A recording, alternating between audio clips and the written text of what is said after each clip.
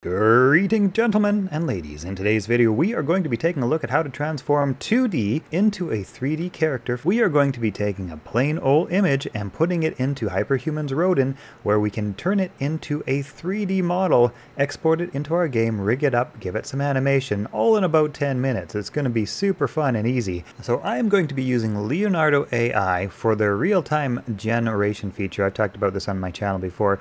It's great because you can basically dial around these sliders and look for a different art style that you like. And when you find a sort of art style that you like, you can tweak the sliders around. And then when you find an art style you like, no matter how crazy, what you can then do is hit random seed and you can get more of that same art style.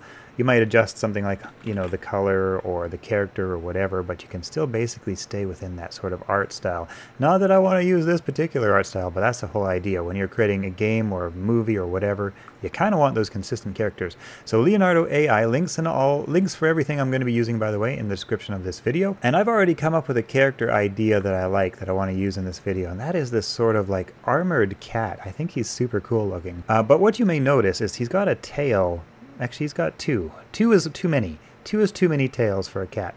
So what I'm going to do is I'm actually going to open this little guy here. This is the upscaled version. So basically I found him here, upscaled him, so that made a high resolution version of this starting image.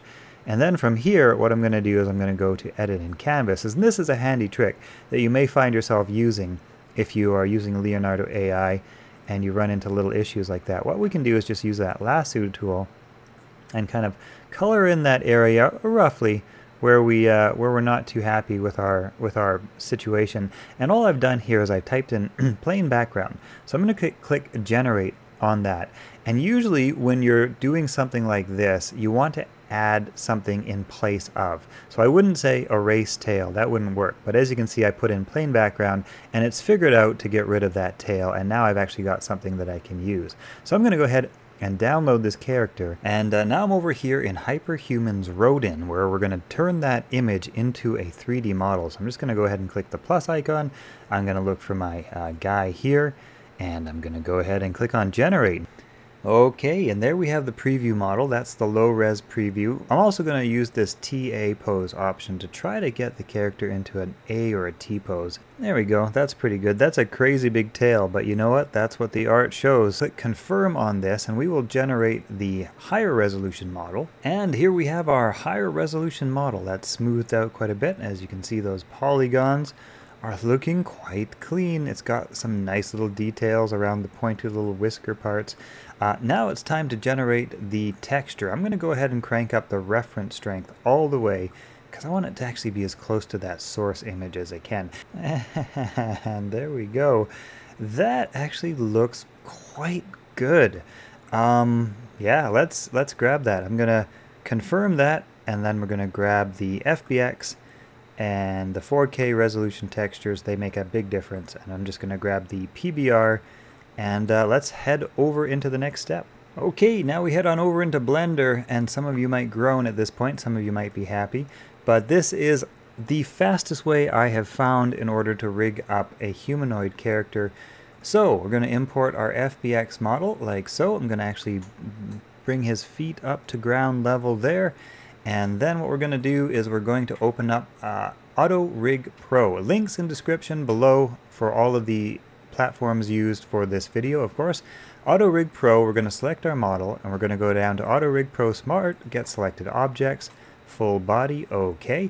And now what we're going to do is we're going to add that neck location, and we're going to add the chin, and we're going to add the shoulders, and we're going to add the wrists, and we're going to add the spine, and we're going to add the ankles right in like so. And if we're using Unreal Engine like I am here today, we're going to select the Unreal UE5 mannequin, and I'm actually going to remove the fingers here. I don't feel like doing the fingers, so I'm just going to go ahead and be happy with that. The hands will move as a single unit. That's totally fine. Let's see. And now at this point what we're going to do is we are going to go match to rig, and we're going to head on over to the skin section. Heat maps is good over here, and we're going to switch over into object mode and then select the rig and then the character mesh.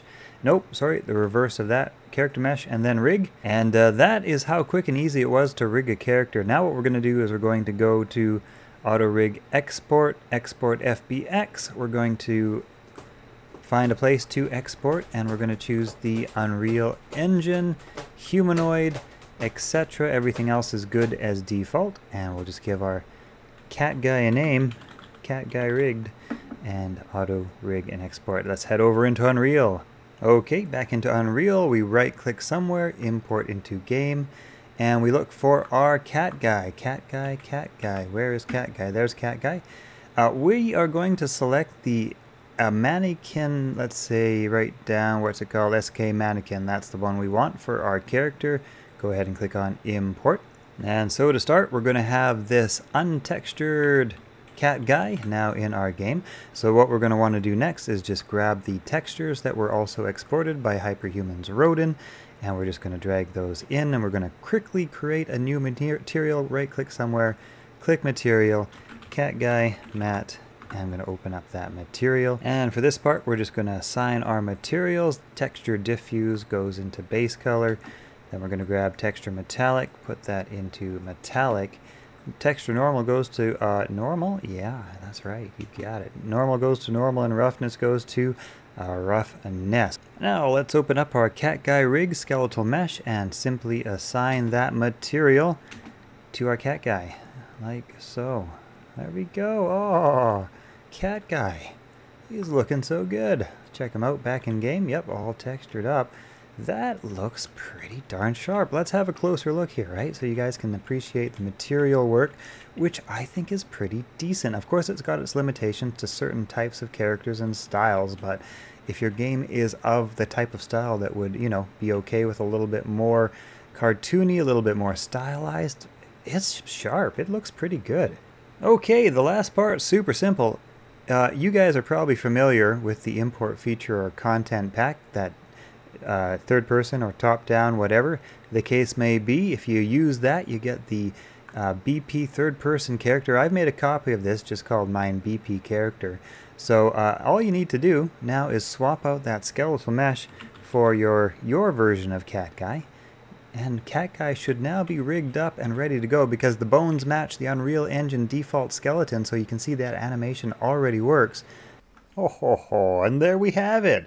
Cat guy walking around on the surface of Mars like a good cat guy would, should, and could. He can run, he can jump. So let's take a look at again where we started and where we got to. Here's our original starting source art, and here is our cat guy on the surface of Mars all animated up. I think that came out pretty good. Yeah, I'd be pretty happy with this in a certain type of game. Here's a look at some of the other models I've been generating with Hyperhumans Rodin. By the way, the guys, links for all of these applications are in the description of this video. Some of them have referral links. Some of the referral links even install bonus sign-up credits and that sort of thing, and help support this channel. So definitely use those links if you want to support this channel and even get some bonus. Very much appreciate your guys' support. 2,860 of you have subscribed. You guys are absolute rock stars. And also, if you guys want to get a more in-depth rigging tutorial, also a bunch of other Unreal Engine technical tutorials, you can check out my other channel, Werewolven. I'll link that in the description below. Okay, see you guys.